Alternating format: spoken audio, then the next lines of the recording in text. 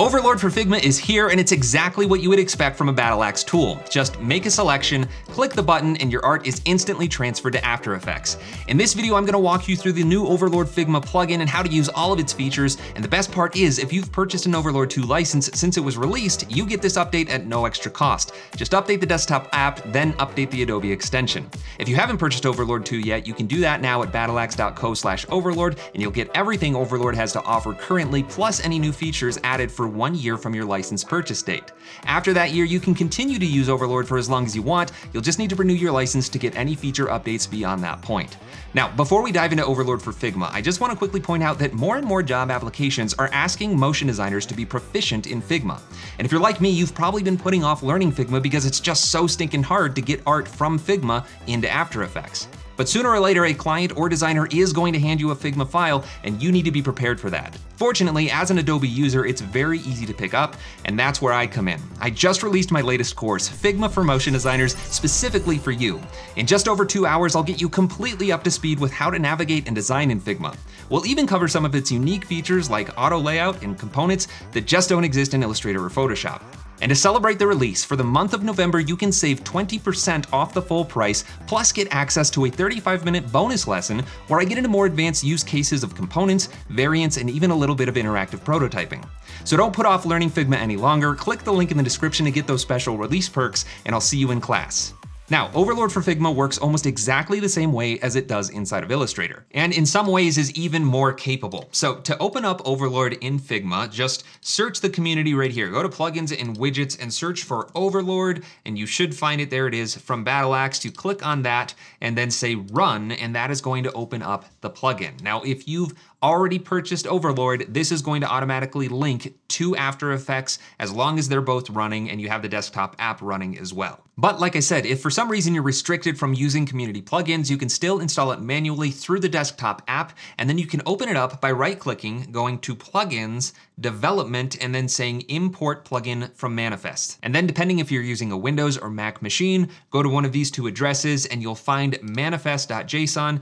Open that up, and now it will be accessible in your plugins. So again, just right-click, go to Plugins, Development, and then Overlord will show up in that list, and this will run locally on your machine independently of the plugin community. Now, I'm gonna go ahead and use the community version since it's already there and it looks nice, so everything works just fine. Now let's take a look at what we have accessible here in Overlord for Figma. Well, first of all, we have this new After Effects comp from Frames. So whichever frame you have selected, if you click on this button, it's going to generate a comp in After Effects with the same dimensions. Just make sure that you're working at the frame rate that you want to be working at before you start actually animating. I'm going to drop that down to 30. And then the other button we have here is New Frame from After Effects Comp. So if I were to make a new comp in After Effects that was, say, 1920 by 1080, and then I went back to Figma and I clicked that button, it's going to generate a new frame in my Figma document with those same dimensions. All right, let's undo that and get back to our frame and take a look at the transfer action. So we have 3 main transfer types here: push selection, split layers, and single layer. And 2 of these should look familiar to you if you're already using Overlord 2.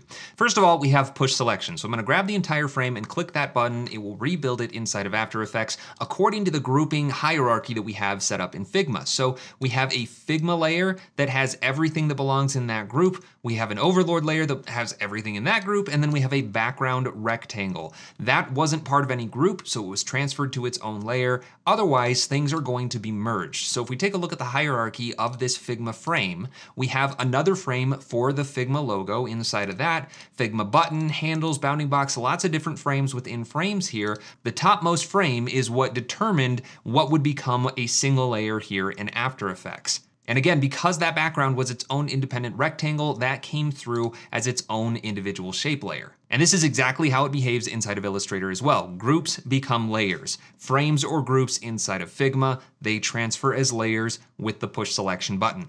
One thing to note about that though is layers that don't transfer as shape layers. So we have text and an image in this frame. If I just make another comp from that frame and then I transfer this entire thing, it's going to again transfer everything, including the image, and even preserve the text editability, but it's not gonna be able to merge everything like you would expect with just vector shapes. It's gonna do as much as it can, otherwise it's going to behave a lot like the split layer transfer and just split everything up into its own layers with guide and group layers wherever it can. But as you can see, this is a really great representation of what I had over here in Figma. It was able to bring all of the settings that I had, opacity, blend modes, parametric shapes, even this square right here. If I take a look at the properties panel and click on the rectangle right here, here's the shape properties. This is actually a parametric After Effects rectangle with roundness controls, everything that you would expect from a parametric shape. That's something Illustrator can't do. It doesn't give us access to that data, so paths come in as expanded shapes. But Figma allows us to have that extra data that we need to keep things parametric as much as possible. And this goes for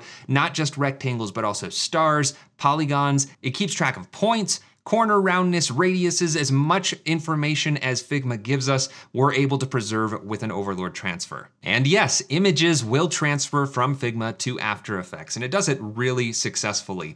As long as you have your file saved in After Effects, it has a place on your hard drive, and you take a look at the system section and this is enabled. You have a relative image folder path, and you can customize where that is. It's going to automatically rasterize and save those images from Figma, save them to that folder, and import them into After Effects. So if I go to this Overlord folder, I've got images and there's the image. It's automatically imported it and it's rasterized it at 2x scale. So I have a lot of resolution to work with if I need to scale this up at all when I'm animating it or just resizing the comp. So images will transfer from Figma to After Effects, no problem. So let's take a look at the next transfer option. Let's go back to this comp right here. I'll make another blank comp in After Effects just so we can see the difference. And let's take a look at the next option, split layers. This is another transfer method that we already had from Illustrator to After Effects, but now we have it here in Figma. What it's going to do is take everything in your selection and transfer it as individual layers. So regardless of the hierarchy that you had in Figma, each and every single object is going to be split into its own layers. And along with all of those layers, we also have these Overlord group layers that are guide layers. They won't render, but they're sized to their corresponding hierarchy elements inside of Figma. So we have a Figma frame here. You see the bounding box matches the size of everything within it, and everything inside of it is parented to it. But we also have one for the Figma button. We even have one for the Figma logo. So every layer of hierarchy that we had in Figma is preserved here with these group layers. And you can very easily pre-compose any of these. So if you didn't need access to all those individual levels of that button, maybe just the Figma button, I want that and everything underneath it to be in a single pre-comp, that's exactly what the Precomp button in the Overlord extension is for. So just go to your group section, have that selected and click Precomp, and it's going to pre-compose all of those layers so that you can have a little bit cleaner of a timeline down here. And you can do that for anything. I'll grab this one over here, which is my Overlord entire group, and I'll pre-comp that, and that just moves all of those layers into a single pre-comp. Now I've actually undone back before I transferred, and we take a look at this checkbox right here, Precomp Frames.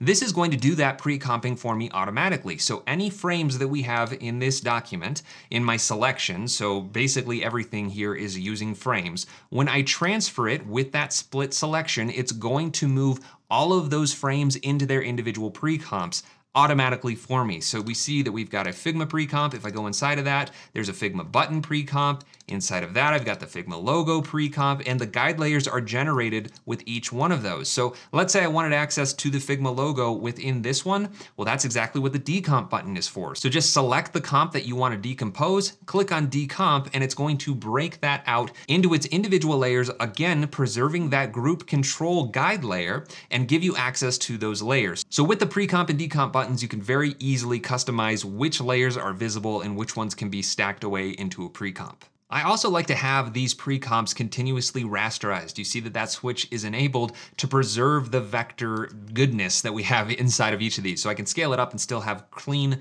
crisp graphics. And this is now a preference. If you right click in the Overlord extension in After Effects, you can turn collapse transform pre-comps on or off right there. There are some other preferences in here that are really worth knowing about, like being able to detect parametric shapes and scaling art to the comp width, which we're gonna take a look at in just a second. But that brings me to this button right here, Edit Button Visibility. This is a new feature which allows you to customize which buttons are visible. It'll open up the desktop app. It's under the hosts section. And if you click on Edit Button Visibility, you can choose which buttons are visible. Let me actually pull up Figma here and we'll see this version of Overlord. If I customize this a little bit and maybe just turn off the new Figma frame button and click Save, we're going to immediately see those changes take place. So you can customize exactly what you want to see in whichever app you're using Overlord in and save it, and it will be updated automatically for you so you can work with as much or as little functionality as you want inside of Overlord. But going back to After Effects, I want to point out that split layers is going to be your best bet for getting a one-to-one representation of what you see inside of Figma in After Effects. Since it's not trying to merge things and it's just bringing in every single object as its own layer, it's much more likely that you're going to get exactly what you're trying to get using the split transfer button. So that's what I recommend using. That being said, we also added another button, a different transfer method, the single layer button. So with this selected, let's just go over to this comp here. This is another one with just some vectors, very simple. I'll make a new comp from this and then we'll transfer it using the single layer button. So when I transfer that over, it's going to merge absolutely everything that it can into one layer. And that's exactly what happened here. So if I were to grab, this shape here and this shape specifically, and then transfer that over, it brings that selection in merged into one single layer. As long as you're just transferring vectors, this should work no problem. Again, if you transfer text or images, those are going to be split out into their own layers. But this is a feature that was requested by a lot of you who didn't want to worry about grouping things or keeping them organized in a specific way. If you wanted to get things into After Effects as a single layer, that's exactly what this button is for, and it's also available in Illustrator. So you asked for it, Adam listened, you're welcome. Now, I want to jump back into Figma and take a look at this comp over here. It's a little bit more complicated. This is using a mobile frame preset from here in Figma. And if you take a look at the resolution, it's tiny. It's only 393 by 852, and this is an iPhone 16 frame size. Now, the reason why this is so small is because of the way that phones render things on their screens. And that's not really helpful for us motion designers when we're working on HD videos that need to have a little bit more resolution to them, especially with raster graphics that we need to be able to zoom in on. So what I'm gonna do is first just make a new comp from this frame that matches. So here we have in After Effects, 393 by 852, very small. And I'm going to transfer it using the split layers and Precomp Frames checkbox enabled. So with the entire thing selected, I'll send that over. It's gonna take a little bit because there are a couple of images in here. It's got a lot that it has to sort out, but once it gets going, you'll see that it is still extremely fast. And we have a very accurate representation here in After Effects of what we had in Figma. The issue is the resolution. If I zoom in here, you can see just how pixelated that picture is, and the graphics that are vector are being rasterized at such a small resolution that they just are super pixelated. So what can we do here? Well, first of all, there is a built-in script to After Effects. If you go up to File, Scripts, and it's down on my list off my screen recording, but it's called Scale Composition.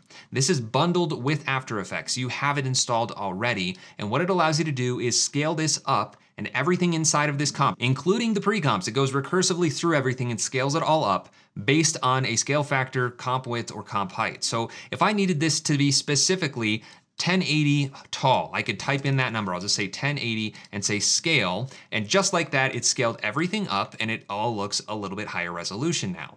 So that's one way that you could do this. Or if I undo, again, back to before I transferred this art, I'm just going to scale up this composition by locking the aspect ratio and then multiplying the width or the height by 2. So I'm going to upscale this by 2, doubling the resolution, click OK, and then right-click in the After Effects extension and make sure that Scale Art to Comp Width is checked.